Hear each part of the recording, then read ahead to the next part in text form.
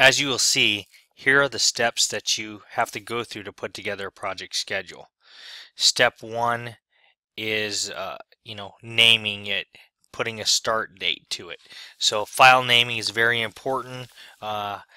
There's a standard SOP for that, standard operating procedure.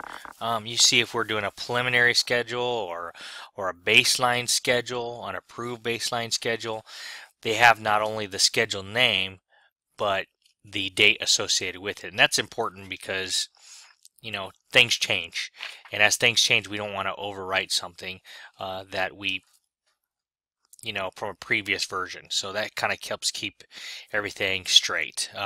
Next thing is we want to set up the defaults. For Microsoft Project, they have an auto schedule function. These are different options that you can choose to kind of set up different options I'll go through in the series of videos. We're going to go through each of these individual steps by itself. Next, we're going to have 5 calendars built, 7-day, 5-day, or 4-day, or 5-day with holiday.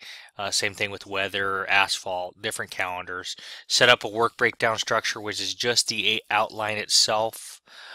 Next thing is to define the activities. That's where we actually identify, probably the most difficult step, where we identify all the individual tasks that go into making up a schedule and then assigning those characteristics to them, which is the next step, where we add durations on step 6, add predecessor logic, what happens before, add successor logic, what happens after. And then of course we correct all the calendars assigned to every individual activity, putting the correct calendar assigned to the activity. We compress the schedule into the time frame we have. You'll see that normally when we do a schedule, it exceeds the period of time allotted for it, so we need to compress it, and we'll go through how to do that. We'll add resources into the schedule, and then what we're going to focus on is not like a human resource. We're going to focus on a cost resource, how to load them into the schedule, how to do it accurately. Then step 12 will be reduce an excess float. In case there is, something missing a successor or missing an activity, we'll look at that. We'll remove any redundancies that we may have. We'll compress the schedule again after we do that, making sure we get rid of any negative float that exists. We do a final review of the spec if one exists. Even if one doesn't exist, we go through a standard specification to keep everybody on the same page. Do a final review going from the early start of the first activity down to the early finish of the last activity. Then we establish a baseline by setting the baseline.